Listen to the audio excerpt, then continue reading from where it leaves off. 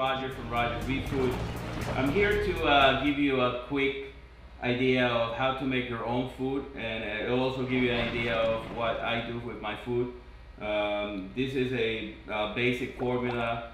The food that I do has a little more preparation on it. I do get a few of the ingredients get prepared in advance, but this formula for homemade is perfect. And we're gonna, talk about a little bit of the ingredients that we use. One of the main ingredients, about 80% of the formula, is gonna be shrimp. I like to use, if at all possible, wild caught shrimp. That is a shrimp that it has not been processed or farm raised. And the reason for that is that I believe that it has better qualities as far as nutrition, and it hasn't been processed with foods that may be bringing extra stuff into your tank that you don't want. So basically, I already have the shrimp cut and peeled and clean, and basically you can do it by hand like I'm doing here, or you can just put it in a food processor and chop it. Right now all these pieces of shrimp are gonna go here. So as you see, I already went ahead and processed a few of them for you. The next ingredient that we're gonna have is garlic. Normal fresh garlic is what I like to use. I don't like to use garlic extracts or garlic oils.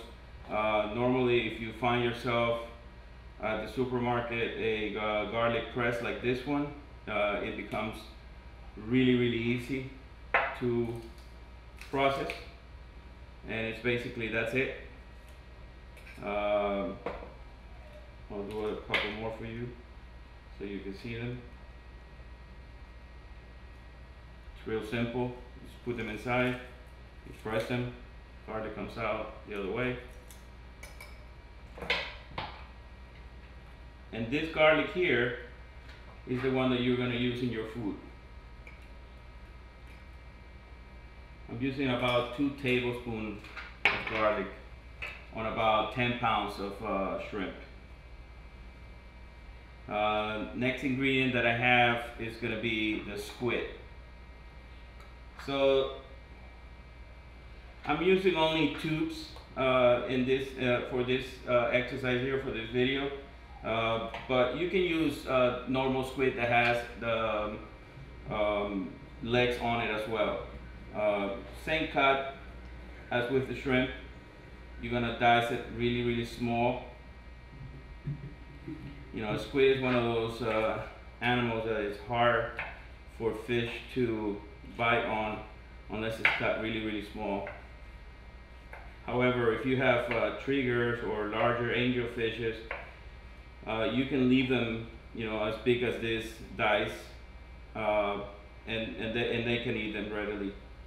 But for the purpose, I have already processed some of them into like a very small dice, and I'm gonna add that to the formula now.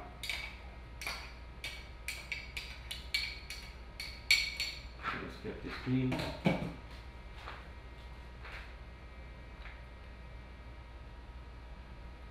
We'll put the squid over here. My next ingredient is going to be the octopus, and for this I'm very particular about getting small octopus. You can find them also as baby octopus. They have this variety, and they also have a variety that is much smaller. Either one will work fine. I like this one here. It cuts really easy, as you can see. It's really simple to work, and you can dice it. Again, this is another one of those ingredients that you can keep it as large as you want if you have large fish, or you have to go really small if you have smaller fish. Again, I have already processed some of my octopus, and I'm gonna go ahead and put the octopus into the mix.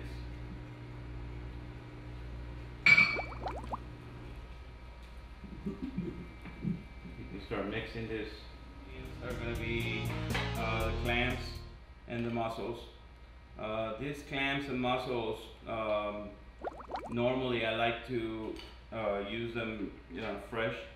I give them a little freeze just to be able to open them quick, and use a sharper knife to be able to get them into the mix.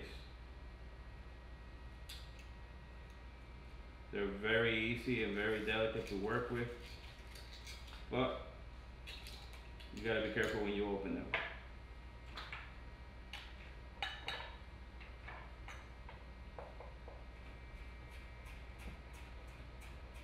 Again, this is gonna be finely diced. Do it the other way.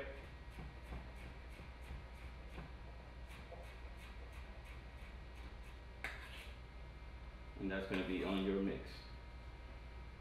Normally I will do about 6 of those clams and about 6 of these mussels, which they were already put in the mix.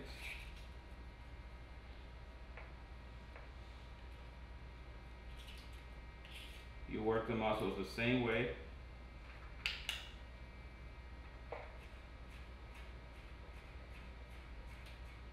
Dicing them really small and putting them in your mix. So that would be as far as a very basic formula that will probably work fine for most fishes. I like to enrich it a little more by using a product that is called Selcon. It's made by American Marine, and this product here adds vitamins, and it also adds amino acids into the formula. So a few squirts of this in the food. Mix again.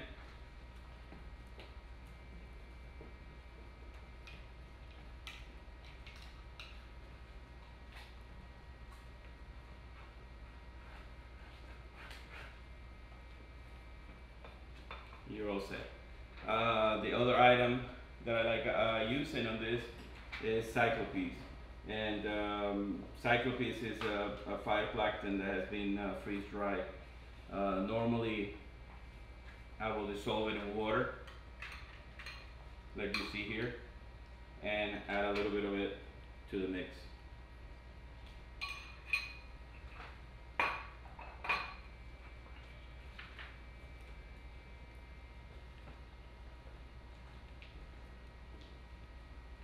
So now you're starting to see the food changing colors to a orangey red color.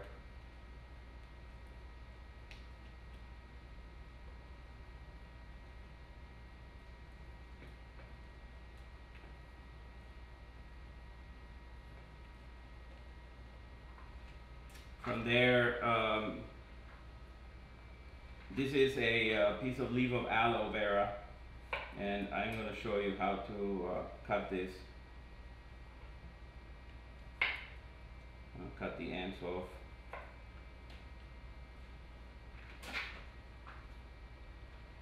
And basically what you want to get out of here is just the gel, which is this area over here. And I have already cut some of it in advance for you. But let me show you how it comes out. So now you have your gel. You can either put this on a blender, or you can also dice it.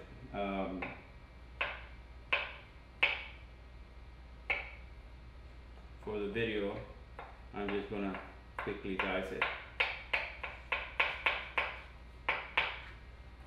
But normally, what I like to do is put it in a blender so you get a consistency like more liquidy. And put some of that in the food as well. aloe vera has many advantages to put in the food. One of them is that it provides the basic building blocks for keratin, which is one of the ingredients that the fishes uses for the scales. And you know how important scales are for the fish. It's their way of protection. So basically, the aloe vera gives them the ability to reproduce scales and maintain them.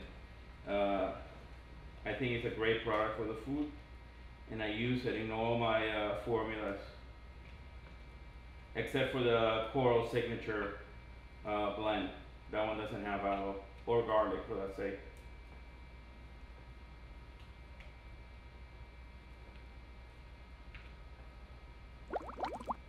Okay, so that would be a normal formula right there. That would be basically a complete blend. If you were to add anything else to this, it will be into the complete blend plus, and I have a few more ingredients that go into the complete blend plus. One of them is scallops, and this one's I like to use the ocean scallops, which is a little bigger. These are very easy to dice. You don't need to do much to them.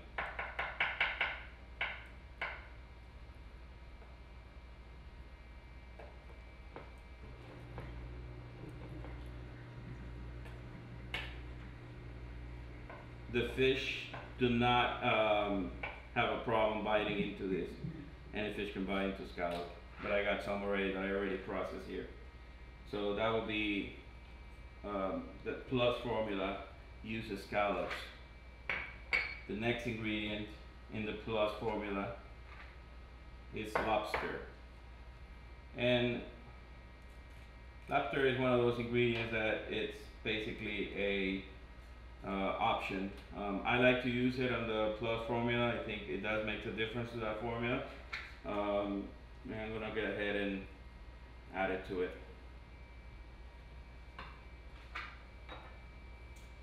Basically, the lobster, you can buy the tails and just slide it right through the middle. Once you open them up like this, you can just stick your finger and pull the meat out on both ends. You grab it by the tail, pull it out, and there you go. Those are your lobster meat. You can use this. Looks like this is going to be dinner for me. Let's go.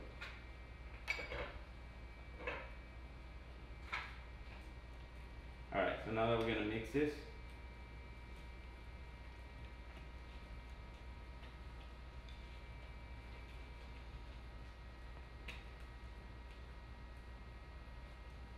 I'm going to add a little more of the rest of the cyclides.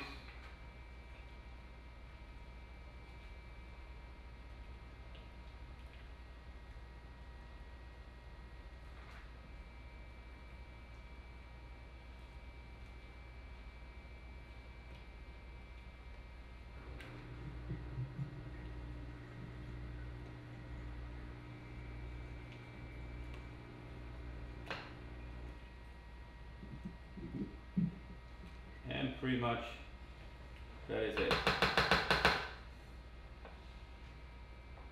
From here you have several options. You can pack it into bags and freeze them in a flat pack, or you can put it into ice cubes. Maybe you can find small little ice cube trays at Target or Walmart, ones that do for cocktails, or you can use Ziploc bags like this, and then just pack it. Alright, so if you wanted to pack it, grab a bag, grab a few spoons of your food.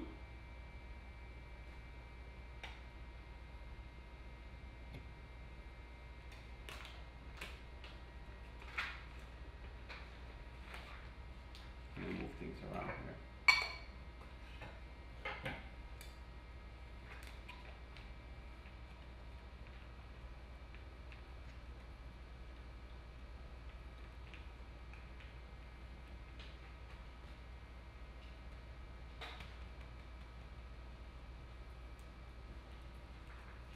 and then you will grab this and freeze it.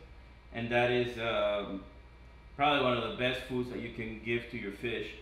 It will always be fresh. If you put it in the freezer, try to get a freezer style bag of Ziplocs. They're a little thicker and they don't allow freezers burn the food. If you have any questions, please write me at info@rogersreeffood.com. I'll be happy to answer them. Thank you.